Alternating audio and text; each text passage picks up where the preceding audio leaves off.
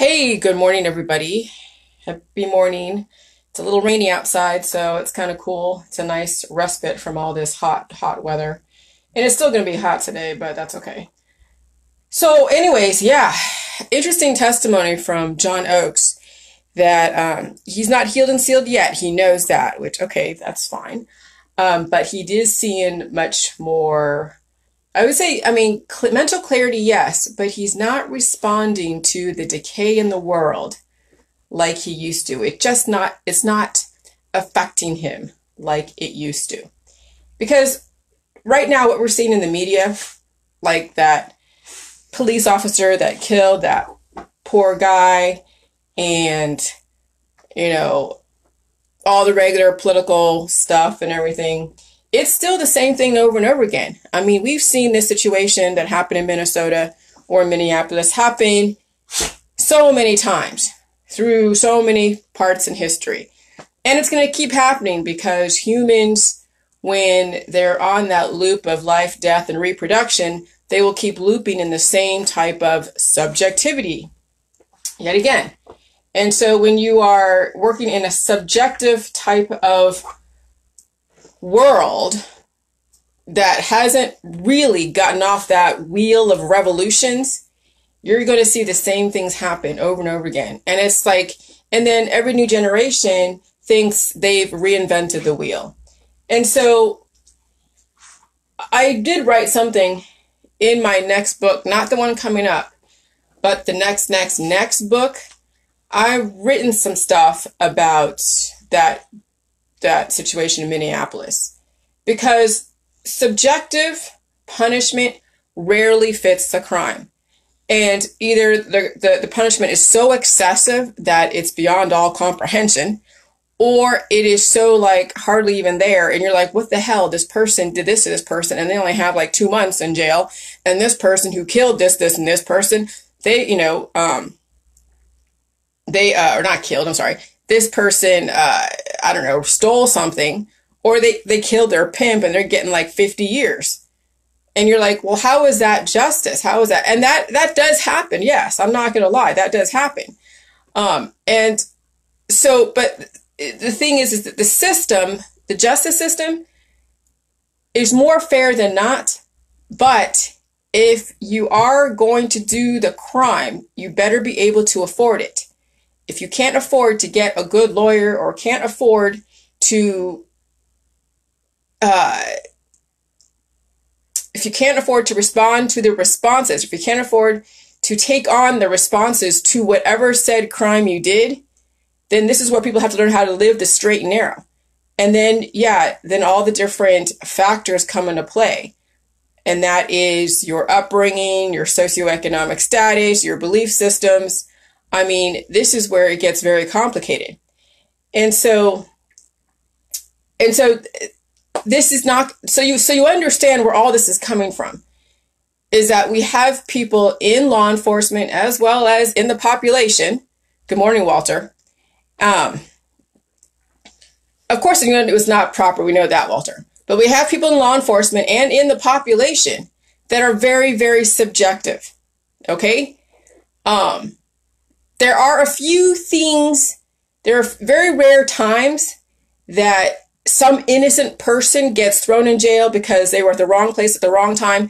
And that does happen, where there is a case of mistaken identity and someone is framed, or, whatever. But that really, I mean, if you're framed by someone, really, who are you hanging out with that is committing crimes, that are using you as a suspect or someone that they could frame? Okay, so you almost have to look at who you associate with, because rarely anyone that really gets into trouble with the justice system or with the police hasn't had something in their immediate circle that couldn't offer that situation. Like, you have to really know your inner circle. And if your inner circle is seedy, if you are an observer in an inner circle that is shady, that does illegal stuff, you're going to eventually get pulled in. So you have to really look at, first of all, what is your background? What is who are your people? Who do you hang out with? And then And then if you do get caught up into something, even though, hey, you were innocent, you still have some mode of responsibility. And that's like, damn. I mean, because I'm telling you, I brought a lot of my crap onto myself because I said some things and put stuff on the internet and advertised stuff that I couldn't do relative to what was legal and illegal, as far as cures. And Jilly Juice is not a cure, but I didn't know the advertising laws. So I, at some point did break some of the laws, but it was inadvertent and it wasn't intentional. And then when the government told me, okay, you can't do this, I completely changed the way in which I did my business. I completely changed the way I wrote stuff. I changed the way I said stuff. I don't mention people's diagnoses and Jilly Juice as a cure, which is not, but I've changed the way in which I do stuff, which means that I can learn. I don't have to get a lawyer to then say, okay, if someone in authority tells me you can't do this, then I won't do it. And that's the end of it, right? Some people push that. They will still commit crimes. So, okay, if you're going to commit a crime, then you better, hopefully you can afford the response to your crime. And it may not be very objective. The police are supposed to be objective, but they're not. Okay? Not everybody in the justice system is objective. Some of them have major connections. Some of them have their own issues. And then there's so many factors that make up why sentences get put out there, why only so much time a person goes to jail, and why this person goes to jail for like years and years and years, and this person gets out. Yeah, it's money. It's money. If you can't afford to commit the crime, don't do it. If you can't afford to be in jail, if you can't afford a lawyer to get you out, then don't do it. If you can't afford the response to your crime, because I'm telling you, it wasn't right. You're right, Walter. It wasn't right what that police officer did. But what caused that situation to happen to begin with was check forgery, was fraud. Okay? People are ignoring that. Yeah, the punishment, the conviction without due process was very excessive and it shouldn't happen. But look, this is our society. We have people convicting each other left and right. People convict me of stuff that I never did. And I was convicted, and the punishment to whatever my crimes were very excessive based upon public perception and public justice. Luckily, nothing crazy happened because I really have finally substantiated everything.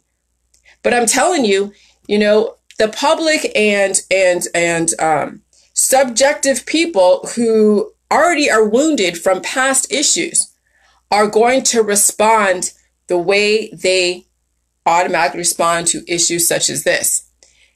And so you almost have to say, okay, is it worth writing a forged check? Is it worth stealing someone's identity?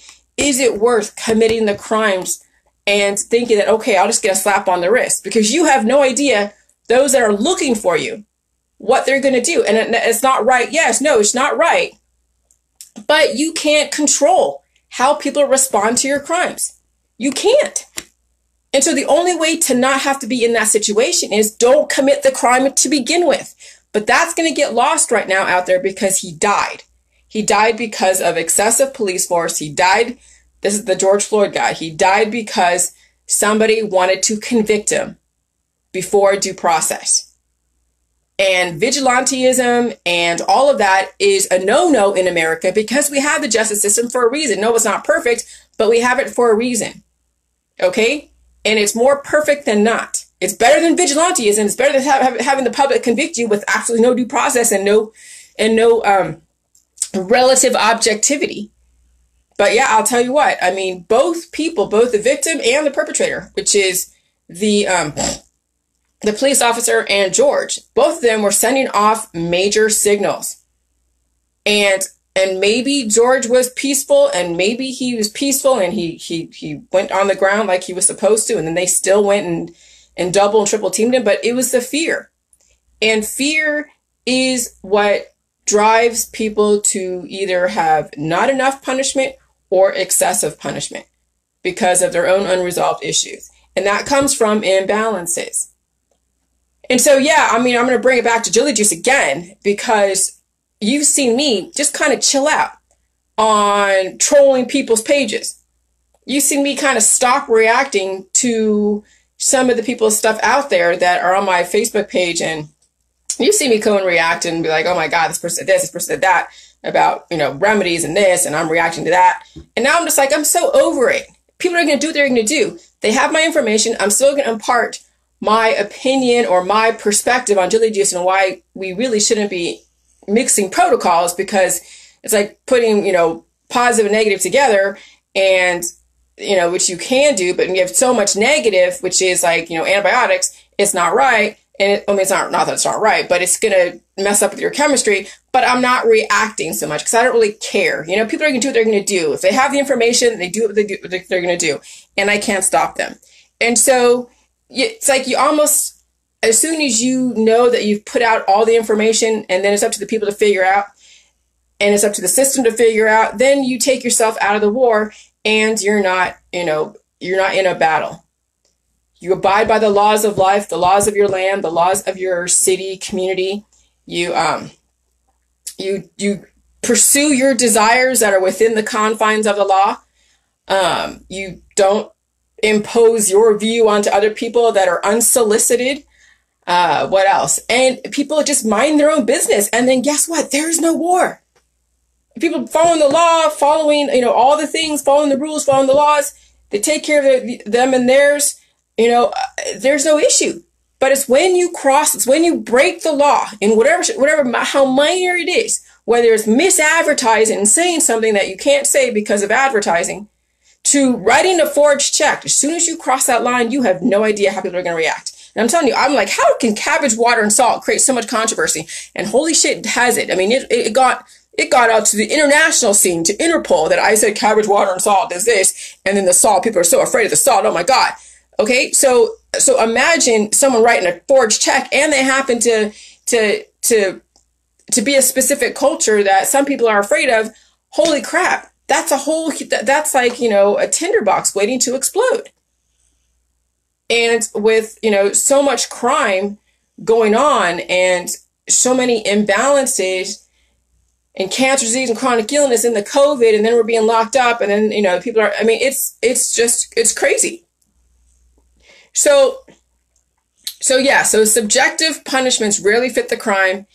And even corporal punishment, like when you spank your kid or when you punish your kid, it's like you almost have to figure out, does your punishment truly fit the crime of your child, of what your child is doing? And that's the things of why some parents are very abusive to their kids, because they have unresolved issues. And so every single time a child maybe breaks whatever law is in the house, the parent comes down like a ton of bricks, and that's their own unresolved issues. Okay? And then what they've actually done is created more of a rebelliousness in that child, because the kid, depends on the kid, you can break the kid, and then they're like now so subservient that they'll take anything from anybody, or you turn that kid into such a vigilante themselves that you've created a monster. Okay? So any type of overreaction to any type of violation of any rules in the house or in a community is going to create either a very subservient population that will allow people to kill them, or a very rebellious population that will want to kill. Okay? And that's a pretty extreme, but that's how it is. That's when you deal with subjective people who are on each end of the spectrum. To be so suburban where they're getting walked all over, to very, very aggressive where they're the aggressor. And you've turned more victims and predators. And that's unfortunate, but that is the world that we live in. And that's why people need to get on the J juice, so they can start looking at their behaviors and seeing what they're bringing into their world. What are they creating? What are they putting, what are they doing? What the hell?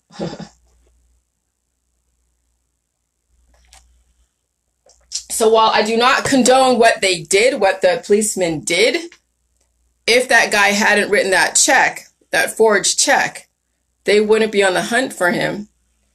He would be doing whatever he's doing, minding his own business. But if he has an issue with being rightfully employed, that's a whole nother issue. And then it still comes down to imbalances in the body, mind, and spirit, as well as then people harboring cancer, disease, and chronic illness, and then lack of social graces to be able to have a job and keep it. And then there's the background, how they're being raised, who they hang out with. I mean, there's so many factors. And so it's kind of it sucks that it's not as easy to say okay to someone who lives in the ghetto. Well, I hope that you'll be able to rise above. If they don't have the tools in their body, mind, and spirit, if they don't have the right biochemistry to be able to combat things that cause them to do things that are not right, they're going to just keep looping in that same old behaviors. Okay? And so with the J juice, I have seen that even in myself, some of my behaviors totally get changed and curbed. And it's very different, but you won't even know to expect that until it actually happens, because it's always been what you've known to do. Whenever there's an action, there's a usual reaction that you have because it's a trigger for you. Well, eventually with J juice, those triggers that you have are not going to exist anymore because they've been resolved. And then you just kind of go with it. People try to mess with me. You know, the funny thing is I have people in my world that mess with me because they know I'm a, you know, I mean, I could be very yuppie and very like squeamish and whatever, or I have this image I have to put out there, and some people will purposely mess with me just to see if I react. And I don't react the way I usually react. I don't get all like, oh my God, or, you know, on certain things. Or what they've done that usually they do, like a couple of years ago, I would have reacted really adversely. And this, you know, they do the same thing and I'm just like going with it. I don't care. And then I'm not reacting the way they expect, and then it's not fun for them anymore, and then it's done with. Okay. And then Walter says, yep, off to Neverland, the grown world men and women who learn right from wrong in the world, who were sworn into protect and over subterraneous. Yes, absolutely. Yes, go to sleep, Walter. Go take a nap. But yeah, I mean, so I know that my triggers have been disappearing, okay? And I'm not as affected by the crazy world out there. I mean, look, I live in a relatively peaceful neighborhood. I'm glad I live in the area that I live in. It's not a big city. I'm glad of that because LA and Minneapolis are going nuts right now. And, you know, with the Rodney King riots back in the 90s to, you know, another repeat, yeah, we are looping in history because people have not resolved their issues. So anyways, subjective punishments really fit the crime. So that's why you have to have a justice system do what they have to do, because more objective than not. And if you're going to do the crime, you better be able to afford a good lawyer so that way you don't have to do the time. And if you can't afford, if you are that poor and you can't afford a good lawyer, then you're going to have to do the time. And you may have to have somebody really do some mean stuff to you, which is not right. But that's kind of the way the world works. It's primal, you know, what is it? It's primal dog eat dog world in the justice system. It really is. I mean, not so much the justice system, but when you get into jail, it's dog eat dog world. And it's a whole different society in jail. Not that I've ever been to an adult jail, but I would say that watching a lot of these prison shows, holy crap, I wouldn't survive. So I make sure I don't freaking break the law, you know, to warrant me going to jail. And most people, actually all people in my world, will not ever break the law in that way to be able to just say, I mean, some people do, but not because they're criminals, because, you know, drinking problems or whatever. But if you don't want to go to jail, don't break the law. If you don't want to get beat up by law enforcement who may happen to have a bone to pick with whoever, because you don't know who you're going to get when they arrest you, don't break the law. You can't assume that they're going to treat you nice. So anyways, all right, have a good day. Bye.